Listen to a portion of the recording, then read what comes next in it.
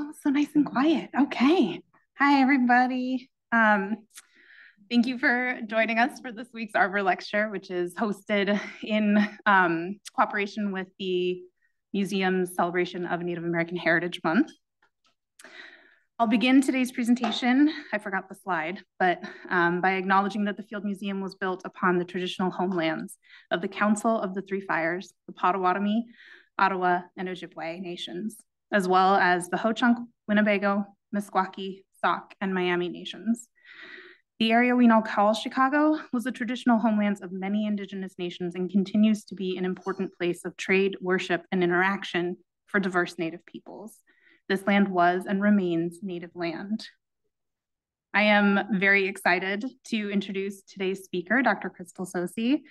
Dr. Tsosie is Diné, a citizen of the Navajo Nation and an Indigenous geneticist and bioethicist. She's an assistant professor in the School of Life Sciences at Arizona State University and is a profound and renowned advocate for Indigenous genomic data sovereignty. She received both her Bachelor's of Science in Microbiology and Master's in Bioethics at ASU, a Master's of Public Health and Genetic Epidemiology from Vanderbilt, and her PhD in Genomics and Health Disparities also at Vanderbilt. Her laboratory work has impacted and benefited disease research and treatment.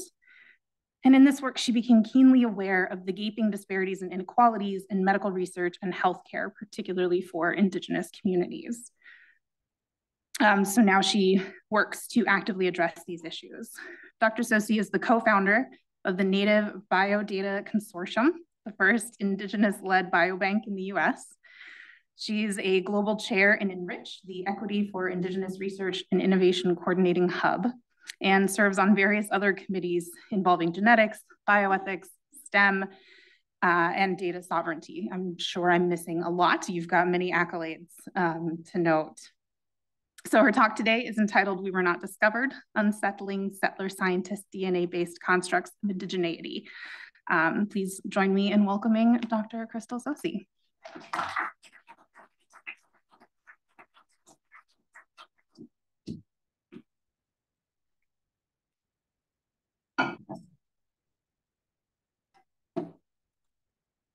Yet shekinachini nashlito na kaiden ebashin.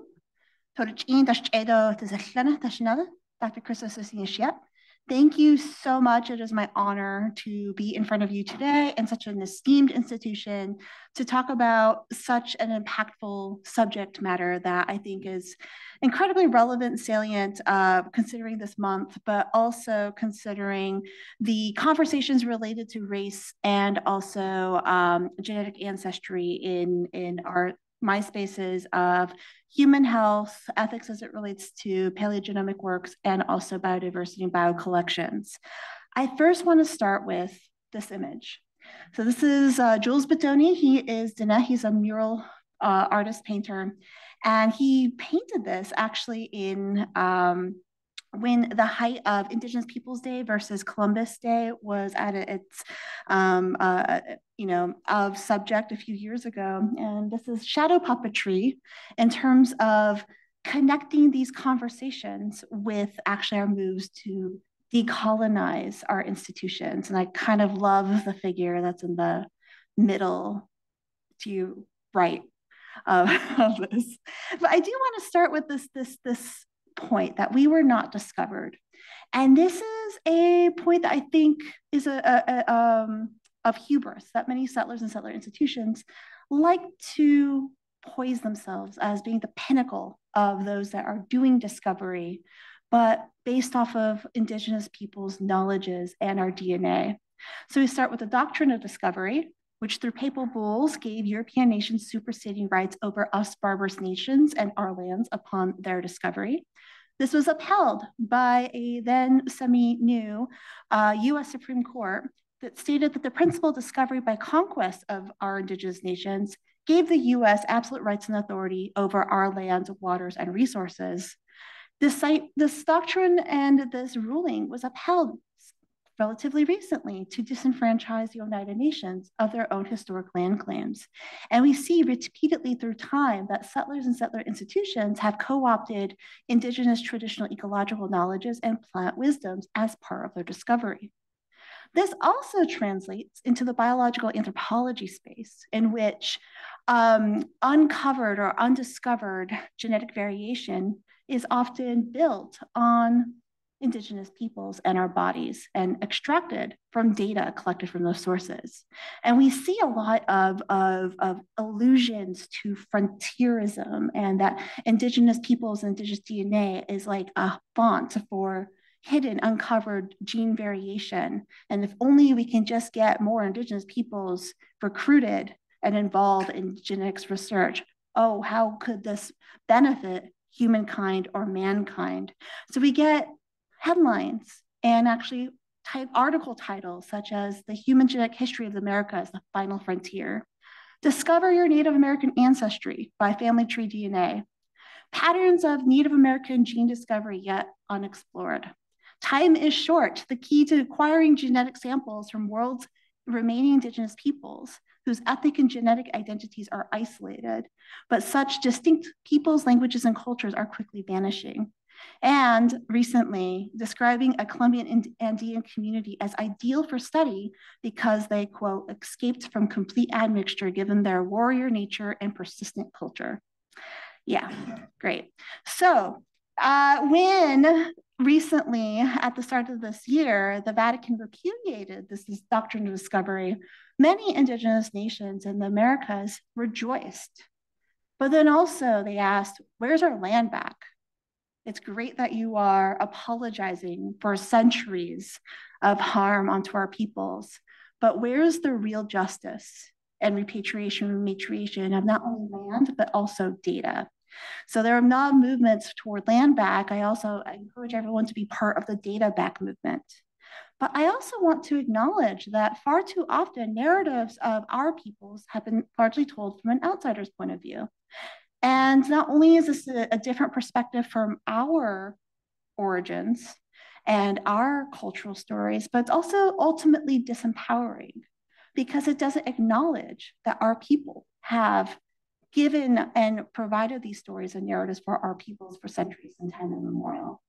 And while there are many Indigenous ways of knowledge, and each has its own ontoepistemological worldview and construction of embodiment, I want to very briefly describe my own peoples and our own narratives and contrast that with narratives that settlers continue to use and perpetuate of our own.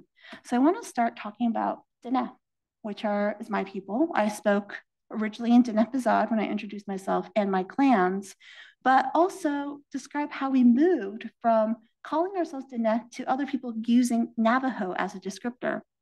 So we're relatively recent compared to other, like for instance, Otham communities that predate us in the Southwestern region. We have Ke, which is our clanship, which is an exogamous form of marriage and a clanship system of relationality and kinship. And we expanded by taking on people from other tribes as well. And we've always acknowledged that our identity is heterogeneous and that it comes from acquisition of peoples from our neighbors. So you can see this, that at one point, and it's estimated, like we had over 400 clans at some point, that we actually have our clan names from the people that we have developed kinship ties with. So for instance, one of my clans, the Diné, is Mexican people's clans, but we also have clans that acknowledge, for instance, our peoples from Zuni, Hemis Pueblo, Ute, Tewa, Mescalero Apache, and so on. And it wasn't until the Wheeler-Howard Act of 1934 that the US government then imposed this blood quantum laws that were legally defined racial population groups. And this is where we get a lot of conflation of what constitutes a 4/4 full-blooded Indigenous person. And so we start to get these conflations of belonging to one peoples, when in reality, we come from multiple peoples. So we get here now, this at the same time, this eugenics movement of describing our peoples to now away from our own people's narratives. So how do we reconcile this identity? This blood system was imposed upon us to dilute our rights to these resources. It was originally a sociopolitical political construct, not one rooted in biology. So tying genetics by ancestry is incongruent with our traditional system, and which is a system that we've been using for our kinship for centuries. And this blood quantum policy now drives a wedge between members of our communities by using blood to privilege some, discredit others, and ultimately racialize Native communities. And in order to remove these harms, we have to move beyond histories that rely on this blood.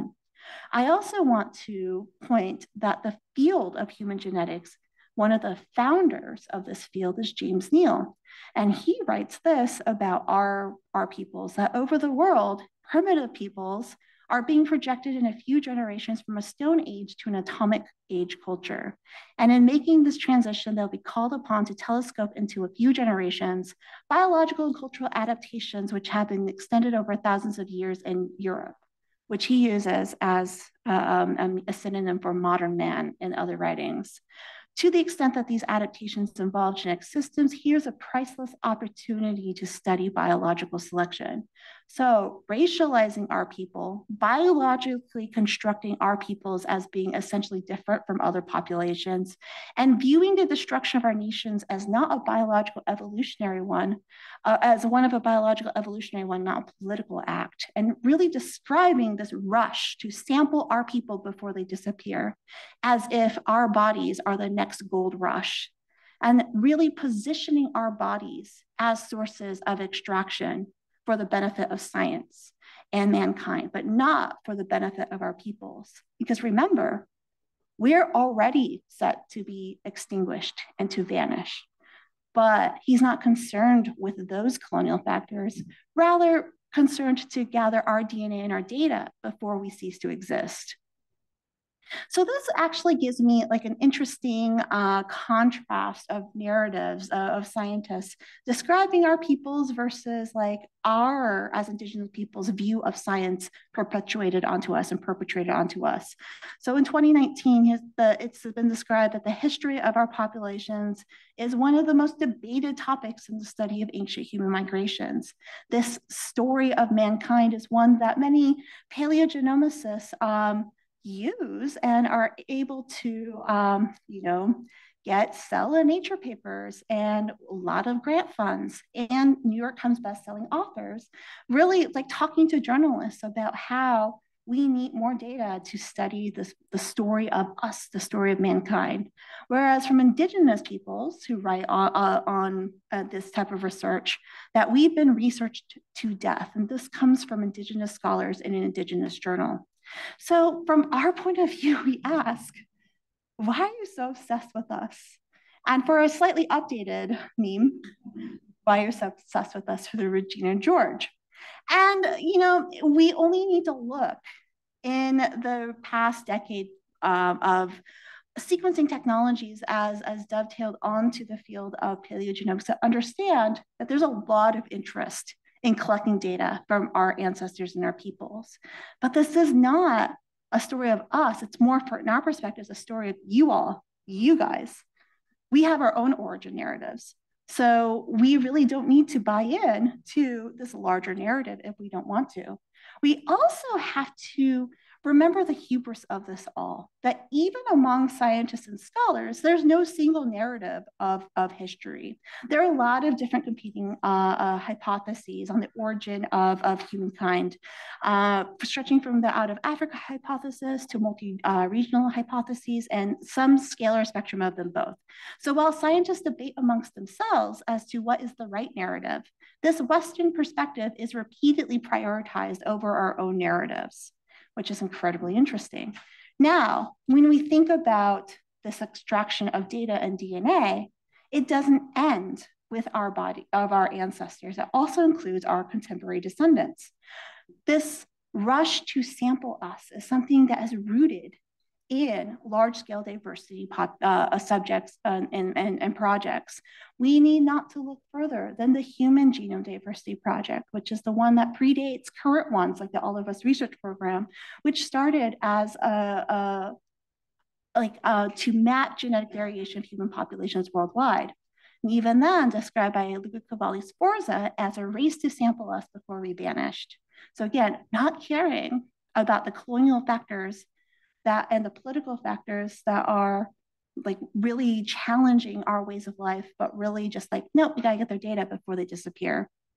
Unsurprisingly, Indigenous groups worldwide didn't like this narrative and went to the United Nations repeatedly asking for cessation of these diversity projects, citing even then concerns related to gene patenting and biocommercialization of our biomarkers.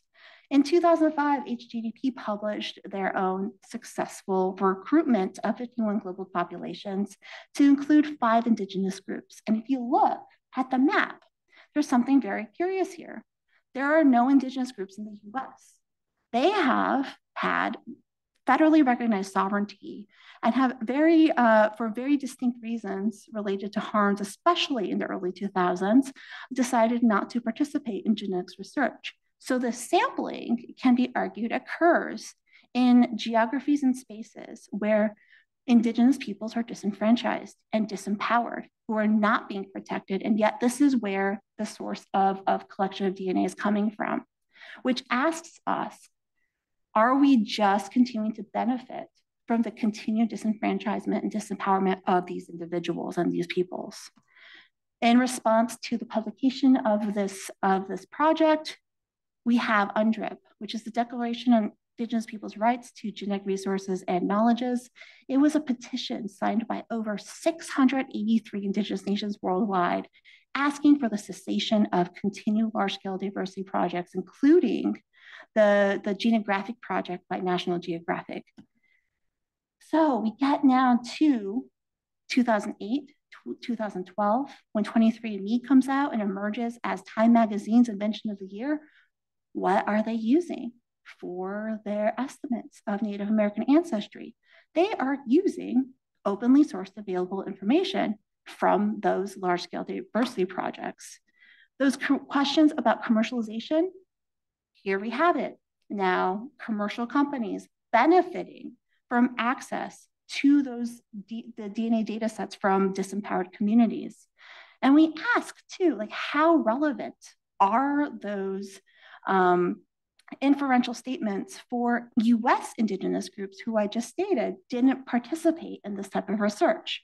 So we have now a conflation of everyone being Indigenous peoples being of this biological pan-Indigenous whole, when in reality, we have over 574 federally recognized tribes in the US with their own distinct cultural and language histories, notwithstanding their own distinct genetic histories.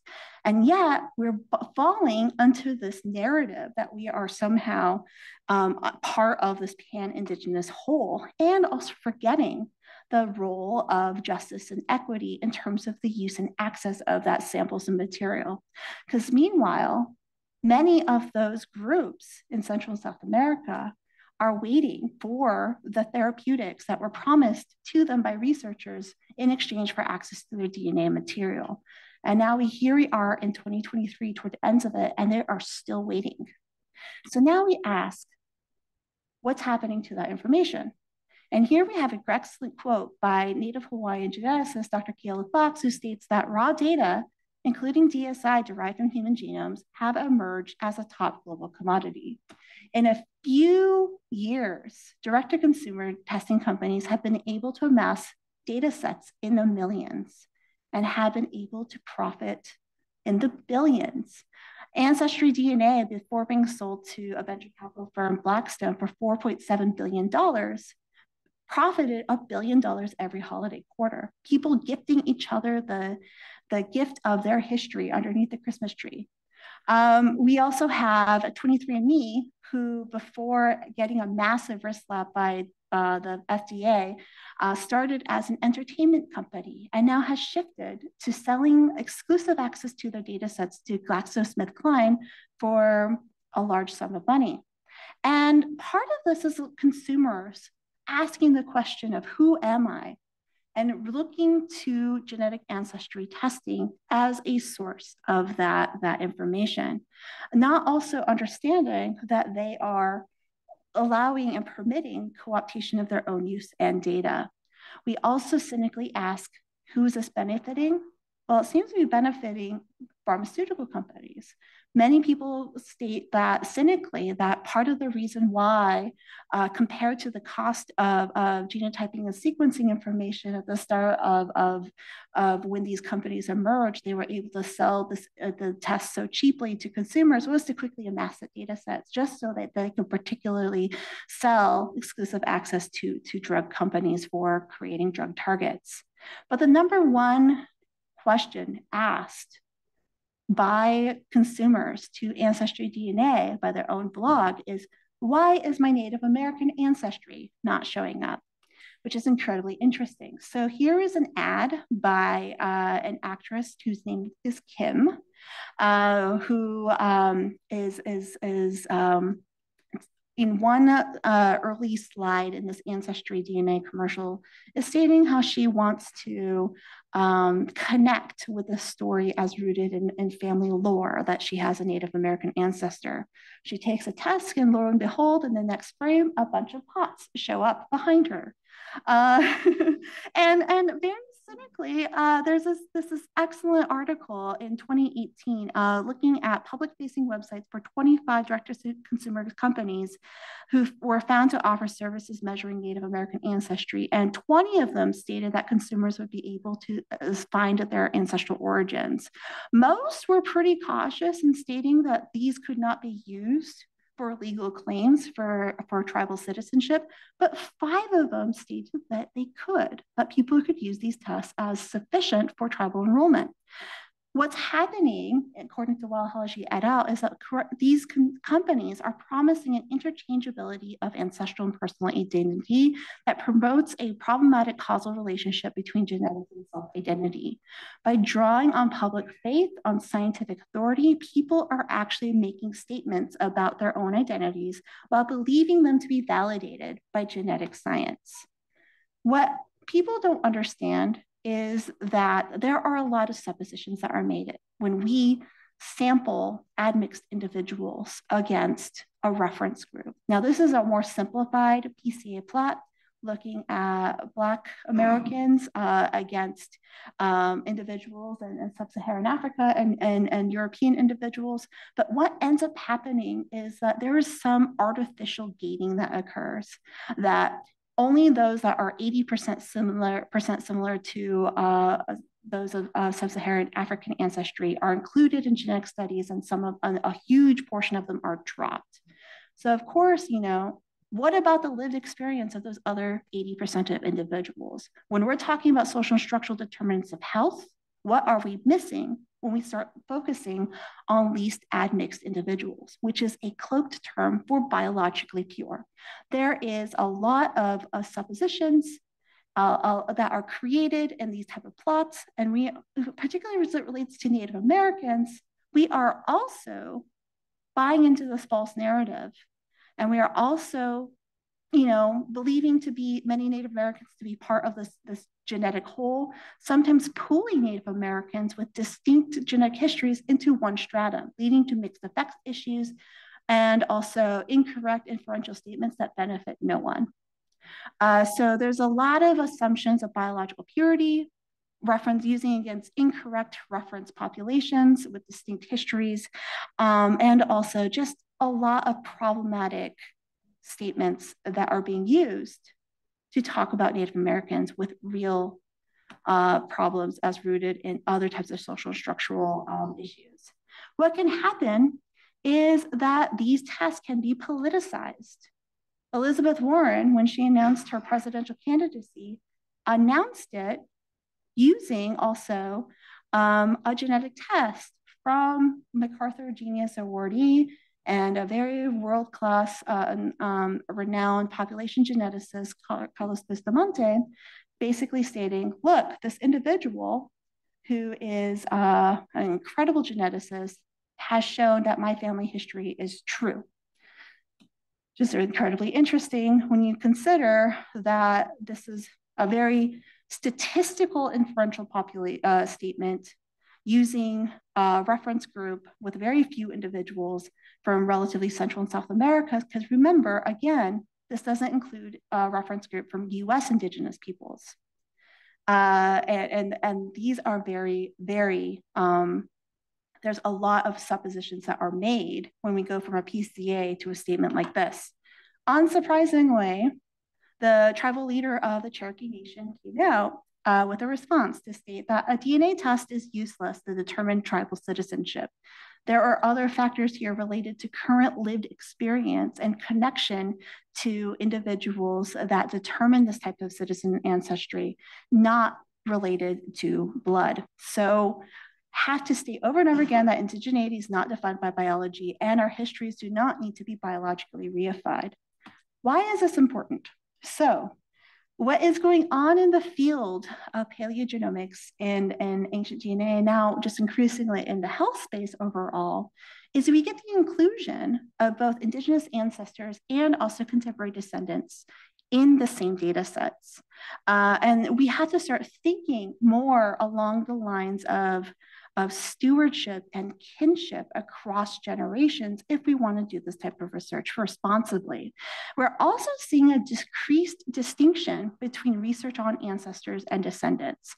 And it's incredibly interesting that we see more and more blurred lines between what constitutes consent from living individuals versus non-living individuals, who is considered human subjects research and who is not, even though we're all talking about Homo sapiens. And also the jurisdictions between these two spaces are also being blurred as well, which is also, when we think about the health space, of exploring these questions that have real impact on current descendants, we are perhaps legitimizing health questions that perhaps we need a little bit more of expansive knowledge in order to do this with due diligence and justice. We also have to question how good are we in terms of our conversations of including contemporary descendants and community members in this space.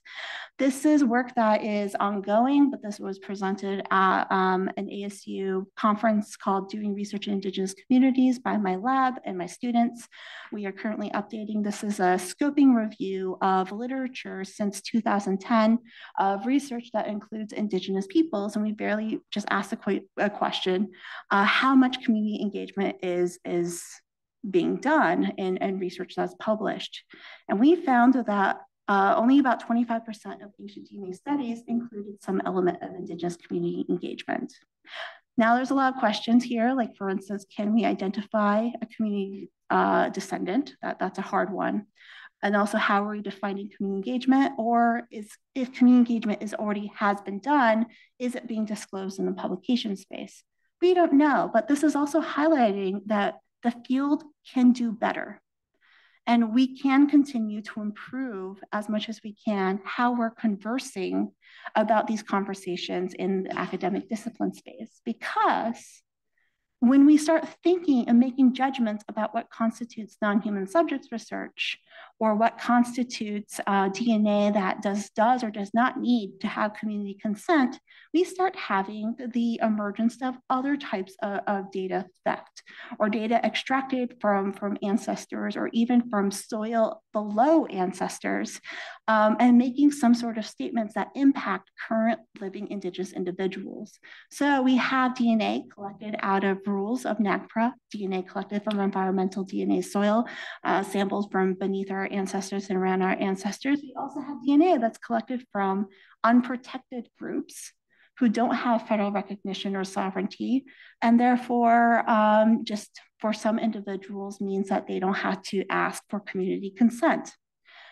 As we get into these blurred spaces and the continued reification of what constitutes an Indigenous genome or Indigenous reference genome, we have a lot of emerging new projects like the Human Pangenome Reference Consortium, which among many of the aims of this project wants to expand the inclusion of diverse groups and how we converse about diversity as it relates to a human reference genome.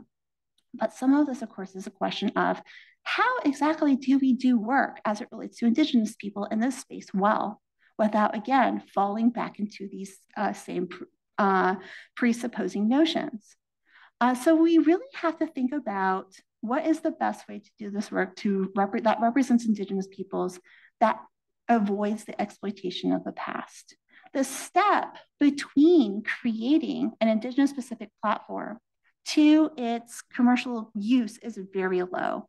So before sequencing became more accessible as the cost of that technology dropped, we had more reliant on ancestry-specific platforms like through Affymetrix, and they actually marketed ancestry-specific platforms. There was one specific to African American and African individuals, one was specific to Asian individuals. There was another one that was launched prior. The most recent one was a Latine population. It was just a matter of time before a Native American specific platform emerged as a commercial entity. And yet we have a lot in the publications at this time, a lot of ancestral informative markers, which was more of the technology at the time that existed. From communities, though, like the Otham peoples that actually very infamously removed themselves from continued NIH research. This is a community that between 1965 and 2000 had in participation some work with the NIH NADDK in Phoenix to study type 2 diabetes. And when they realized that they could create preventative health services for their own people, decided and asked the question, like, what are we gaining from this project? And when they said that they were just deriving very little benefit from the continued participation, they actually removed themselves from the study. But their samples continue to be used for research. How ethical is that? Is a question we should be asking ourselves. It's certainly legal, but as we are starting to advance on our conversations as it relates to community engagement and equitable research, we have to ask whether or not these type of practices continue to be ethical, especially as I mentioned over and over again, the path from the collection of DNA and material from Indigenous peoples to its commercial value is very limited. We also have to rethink these constructs of one person belonging to one tribe.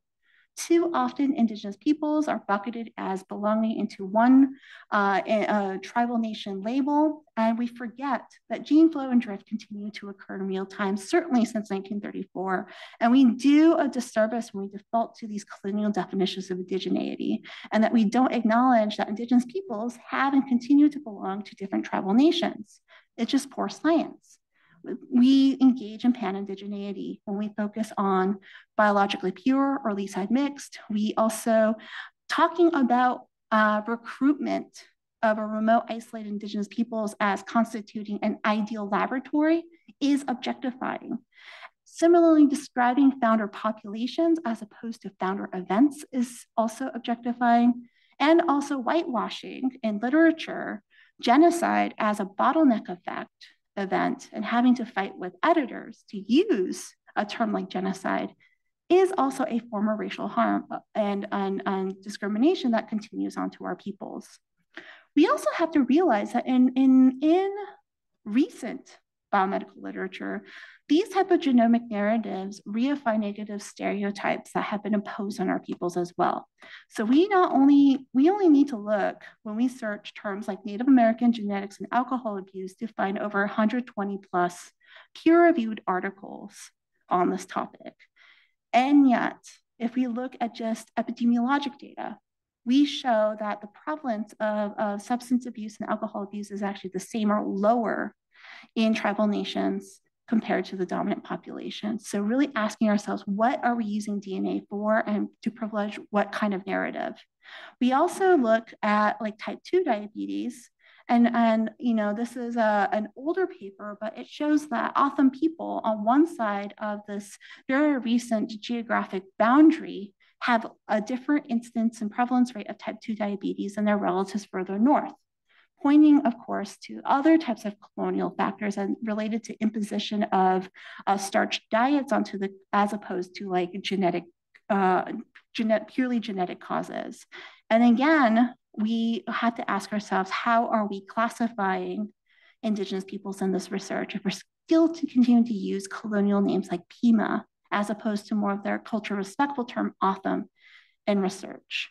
I do want to highlight that there have been multiple recent conversations as it relates to race, genetic race in conversations just this year, and highlight this excellent report that states that researchers should not continue to use race as proxy for human gene variation because it supports this pervasive misconception that humans can be grouped into discrete innate biological categories.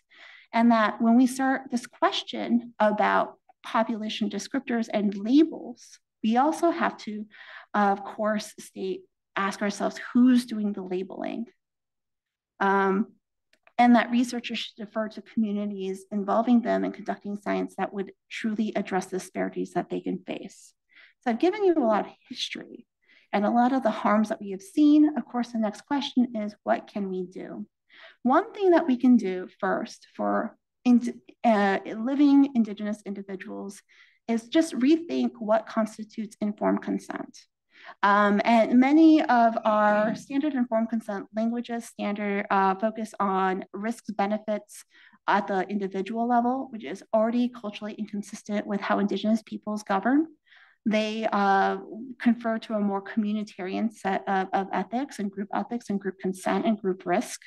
We also have to stop telling ourselves that simply removing personally identifiable information is enough to remove the risk of re-identification. Certainly for small underrepresented groups, it is incredibly easy to re-identify a single individual with as few as 3 parameters, as shown in many different bioinformatics publications. But for people that are from small communities, one person, especially with large family sizes, can re-identify a large portion of that community. So there's a lot of potential here for racial discrimination and genomic racial profiling as well. And so ethically, the standard for individual informed consent is inadequate for Indigenous communities, especially as it relates to genomics. And we also have to start thinking about community consent as well. I also want to highlight that ancestors are not objects.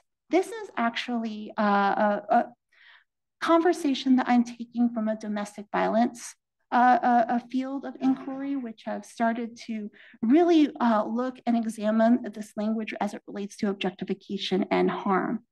And when I started reading papers like this and others, I realized that there was a lot of parallels in this conversation of treating our human ancestors as objects. And that when we use language like objects, we dehumanize and disrespect them, but we also diminish the harms perpetuated onto our ancestors and their descendants. And it also removes some of the potential punitive actions that we can hold on to researchers to hold them accountable if they are happen to perpetuate harms onto not only our ancestors, but living individuals. So we really have to think about the cycles of violence that we continue to use over and over again when we just continue to think about our people, our humans, our ancestors as objects. We also must stop pretending that ethics itself is not colonial and also not rooted in biases.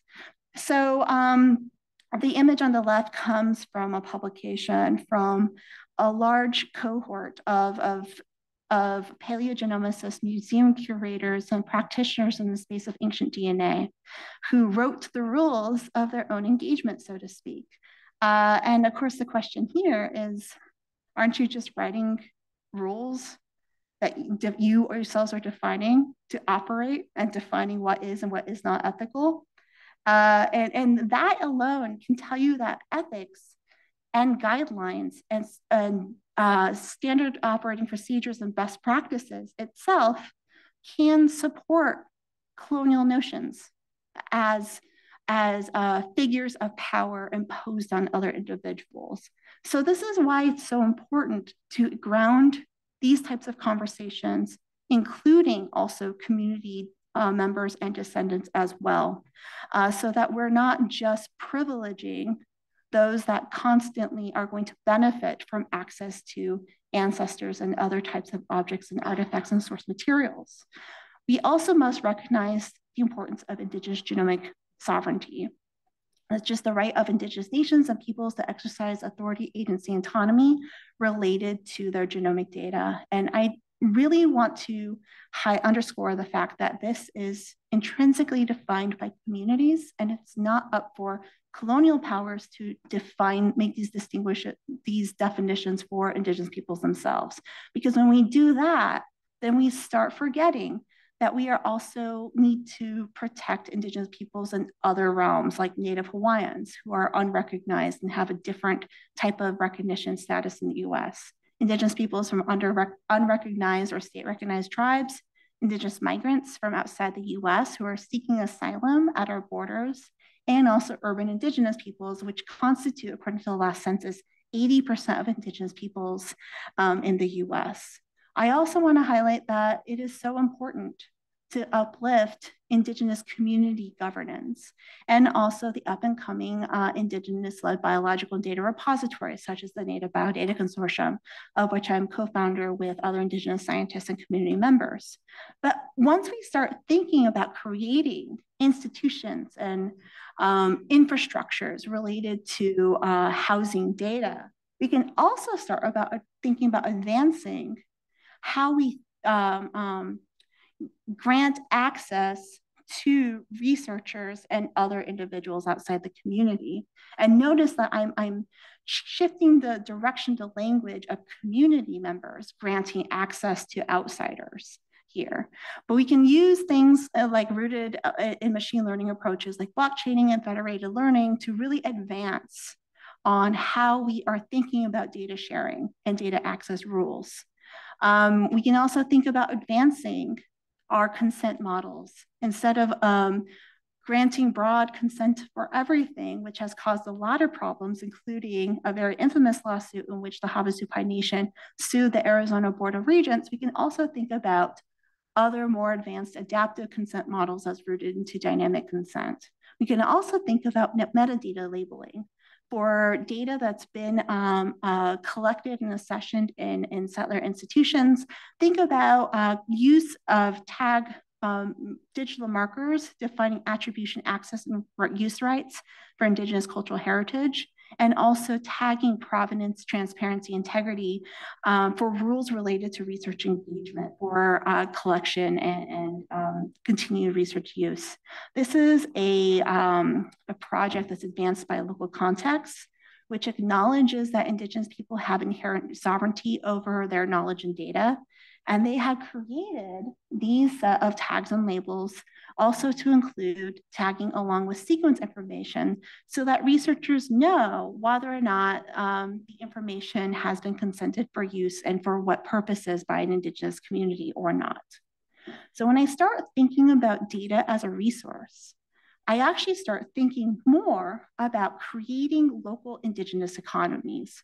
So when we start from just thinking about engagement at a very basic level of research capacity and training of training Indigenous data leaders, on top of that, we start thinking about creating laws and policies and resolutions, creating physical structures, and also digital rules related to digital tools, and eventually cloud solutions. When we start thinking about data as a resource and remembering that we have had so much natural resource extracted from us, we can actually start thinking about creating capital and bringing back our talent to tribal lands.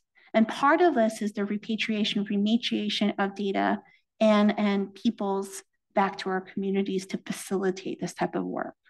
I also want to remind that there is a way to work with Indigenous biorepositories and Indigenous scientists and with university partners to return legacy samples that have been collected under past outdated ethical standards back to communities. And this is a much better pathway to justice compared to the alternative, which is selling this access and information to other entities without disclosing to Indigenous peoples that this sampling had taken place. And really that the key, if we're going to talk about repairing trust and rebuilding these relations, involves rethinking how we are conducting this research. I want to end by stating that we must reconcile the widening disparity between practicing the science upon us and think about transforming the science with us. that Indigenous peoples can no longer be passive participants in science, and we wish to elevate attention to Indigenous data sovereignties commensurate with the field's exploitation of our genomes. And ultimately, Indigenous people should have sovereignty over our data. Thank you so much.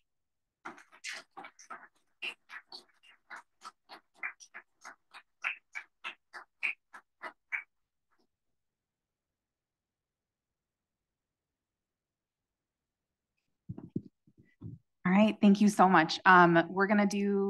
We've got a little bit of time for questions. We do have a hard stop at 1. So if there are any questions over Zoom, and then if anybody has questions in the room, please use the mic so that people on Zoom can hear you.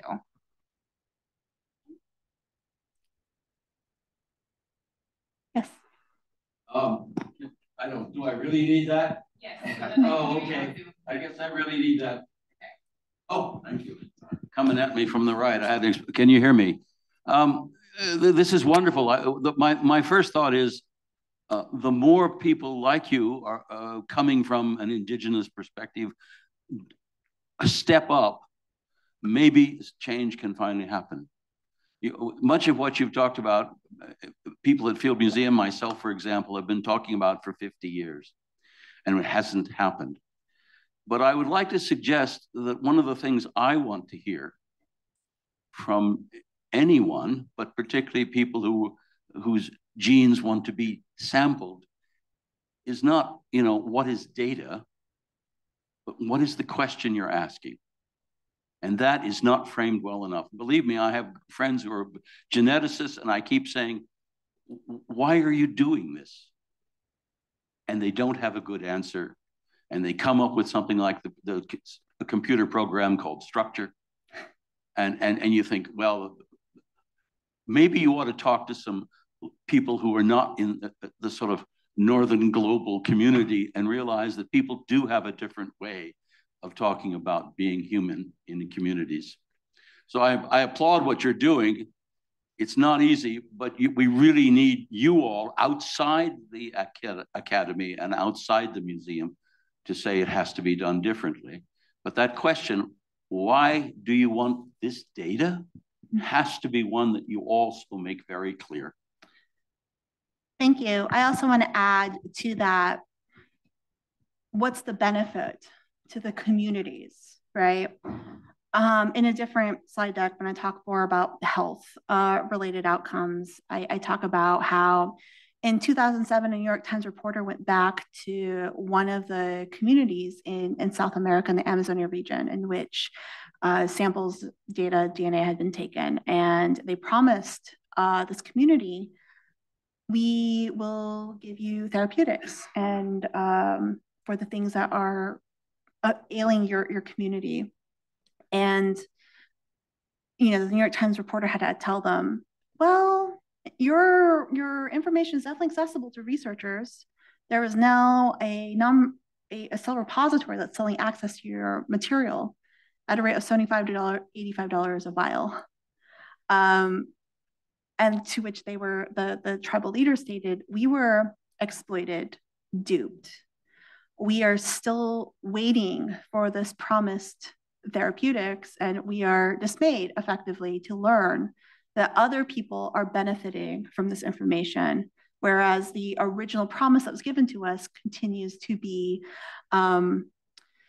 just ignored. And of course, I compare this to the NIH, NIGMS's response, like, this was done and consented according to field standards, and it's going to benefit mankind. But I do ask researchers, what are you doing to ensure that the promises that you're giving to individuals in exchange for the material are being upheld? And researchers would say, well, that's not my domain. My domain is to advance the research, publish the piece, and it's somebody else's responsibility to ensure that the benefit goes back to the community or that's communicated back. And, that kicking the can down the road is where we are right now, several decades post HGDP, or even other types of legacy samples. And we're still asking Indigenous peoples to participate in genetics and genomics research while still haven't even delivering back on our original promises. And what we're doing is actually engaging in a cycle of victim blaming almost and coercion when we tell them, well, now you must be and you should be involved in precision medicine genomics research. Otherwise, your people will continue to die. That is the message that we're giving to tribal leaders and community members. I'm forgetting that no, that there are severe structural challenges in delivering even basic preventative healthcare to Indigenous peoples, that promising the next innovations in genetics and genomics medicine is just not going to translate in the same ways. And we have to be cognizant of these real challenges if we are going to collect information material from Indigenous peoples. But in the space of like collections now, absent wanting to forge these tribal relationships with community partners, because that takes time. And frankly, a lot of researchers are not trained to do community engagement or qualitative research even, that we're looking as researchers and academics to already collected or already consented sampling to include biocollections. And this is why the jurisdiction of what constitutes human versus non-human subjects research or legacy sampling or residual samples is an emergent topic that we need to be cognizant of. Can I add an example? Yeah. To our credit, I would like to think that back in the mid-1990s, the UIC and the Field Museum were about to send a proposal to do genetics research on the north coast of New Guinea. And as the curator, I eventually asked, what's the local benefit? And there was none, and I was a bad guy, and we never sent the proposal in. Well, sometimes history and time, so thank you. But also, we need people to continue to have accountability onto other individuals as well. I hate to say it, but part of like the dueling ethical conversations right now also involve, unfortunately, some naming and shaming. Like naming and shaming, having to highlight the continued harms that are occurring anew, and reconciling with the fact that there really is less accountability and punitive actions for researchers that do inflict harm into communities, because part of the definition of what constitutes harm is different in a Western academic space compared to an Indigenous community framework.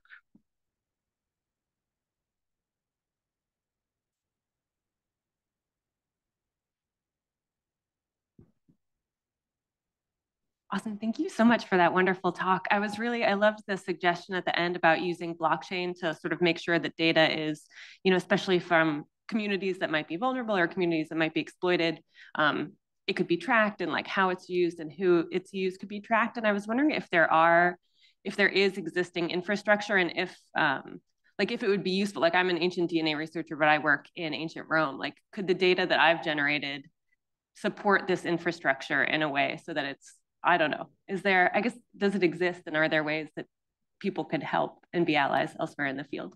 So, yeah. There are a couple of separate different questions, so I'll do my best.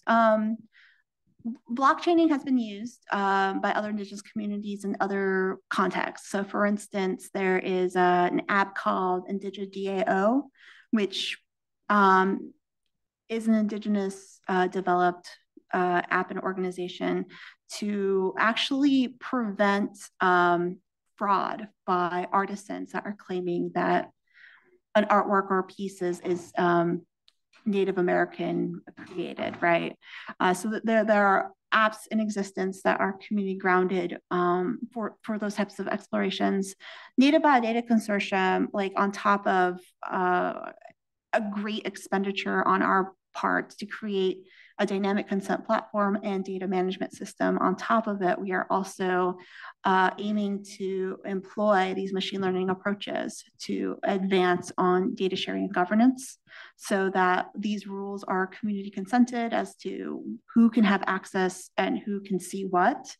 And that's something that is emerging. And I think other communities are thinking about how they can explore these solutions for themselves. The major up and coming effort is the one that I want to highlight was local context with metadata labeling, because as much as we love to have this data repatriated back into our infrastructures and our community held biobanks and other types of digital repositories, a lot of this information has already been collected elsewhere. So metadata tagging is also a way to sort of as an intermediary solution that could be explored and implemented. And that's something like, for instance, I'm on the LC committee for the Earthbound Genome Project, which is a global sequencing project for non-human eukaryotic genomes. But there's conversations in place for incorporating these types of metadata tags onto the plant materials and biospecimens that we're collecting, especially as it relates to information from tribal lands. So we can think about exploring these types of, this whole range of solutions in other contexts as well. Maybe one more quick question if anybody has one.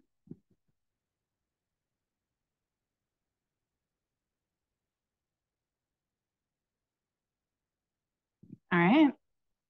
Okay, well, thank you so much, Dr. Tsosie, and have a good day, everybody.